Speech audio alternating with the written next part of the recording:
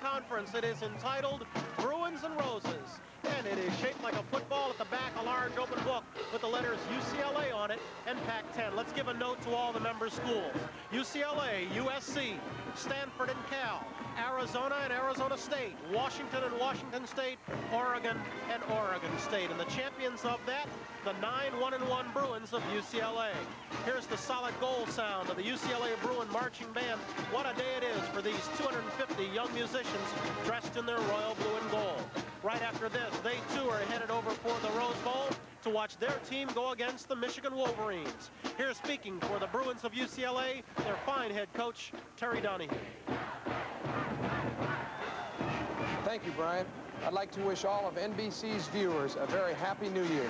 Having been to the Rose Bowl first as a UCLA player, then as an assistant coach, and now the head coach, I've got to tell you that there's no better place in the whole world to be on New Year's Day. And the Bruins are here to try to win. Terry hasn't lost much this year.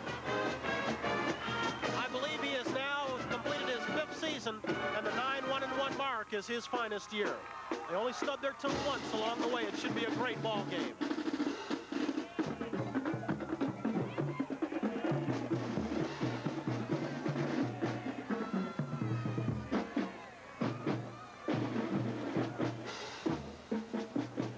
Following the Bruins along Colorado Boulevard, a joyful salute to a brotherhood in arms, immortalized by Alexander Dumas and the Three Musketeers.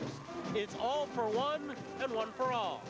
That's the title of the spirited float brought to us today by the Union Oil Company.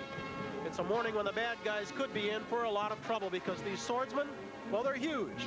Our swordsmen have unsheathed their blades and they're ready for action. Back of the castle, the Maiden Fair's former rooting section to spur their yeomen on to ever greater feats of courage. I don't think you'd like to be run askew one of those sabers, by the way, since they run about 8 feet long.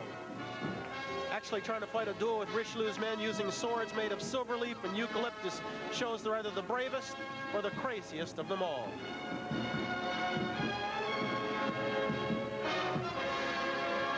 How big are those heads? Well, take a look. I tried to climb up there. Not a bad mustache. I mean, on the statue. Michael?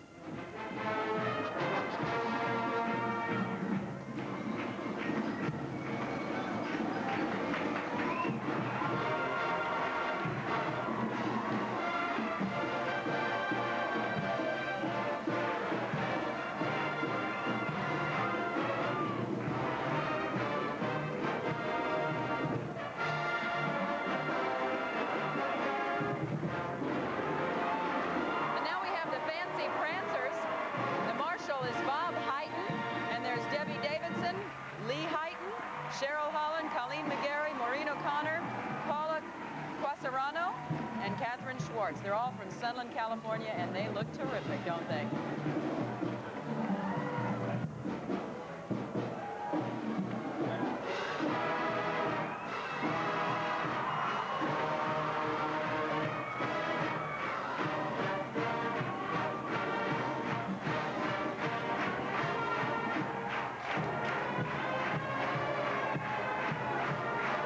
The Nabisco family of fine products is proud to be a part